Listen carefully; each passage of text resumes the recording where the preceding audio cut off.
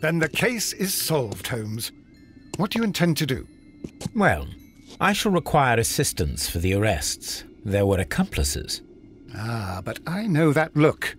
You have your own ideas. What are they, Holmes?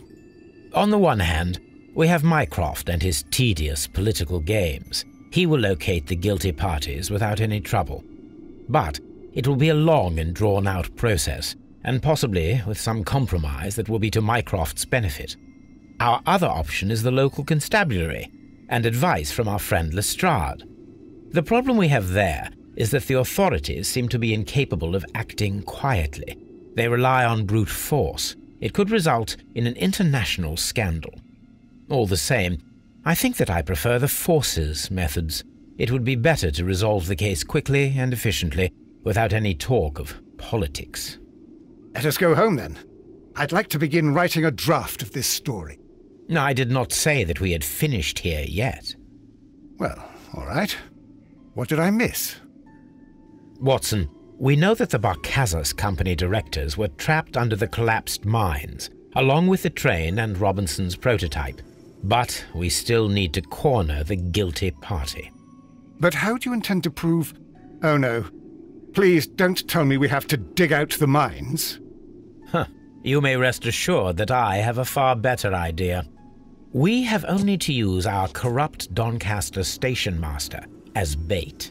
He will unwittingly trap our Mexican friend. Of course, you already had a plan. I shall follow you, Holmes. Well, the case is solved, and we shall be heading home. May we have 2 tickets to London, please? Right away. Wait a minute. You've solved the case? In a manner of speaking, can you believe that the rescue service miraculously saved one of the Chileans who were on board the train? The police have ordered his immediate escort to London on the next train. He pulled through, then? He's alive? Yes, by extreme good fortune. His condition is quite serious, and the method of transportation has its risk, but he will be held securely by the doctor and police officers. The gentleman carries some vital information on this case. I am sure of it. Ah, really?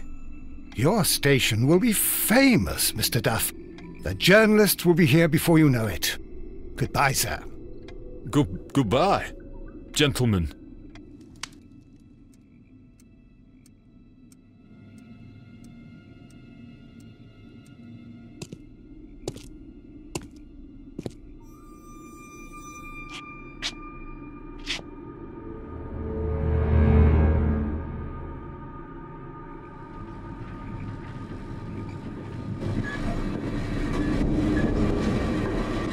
Gentlemen, you are under arrest.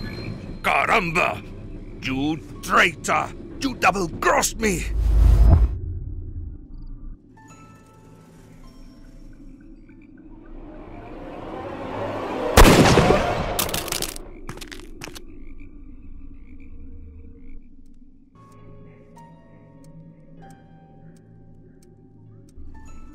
Good shot, Watson. I always knew you were a talented marksman. I didn't want another life lost in this case, Holmes. Oh my God! I thought I was a dead man. You shouldn't be so glad about it. You'll be up before the judge. Your testimony will be of great importance to the investigation. I would remind you that your cooperation will be the best way to ease your sentence. By the way, Watson, would you be so kind as to give me some shooting lessons later on? Yes, but not in our sitting room, and not with you wearing a blindfold.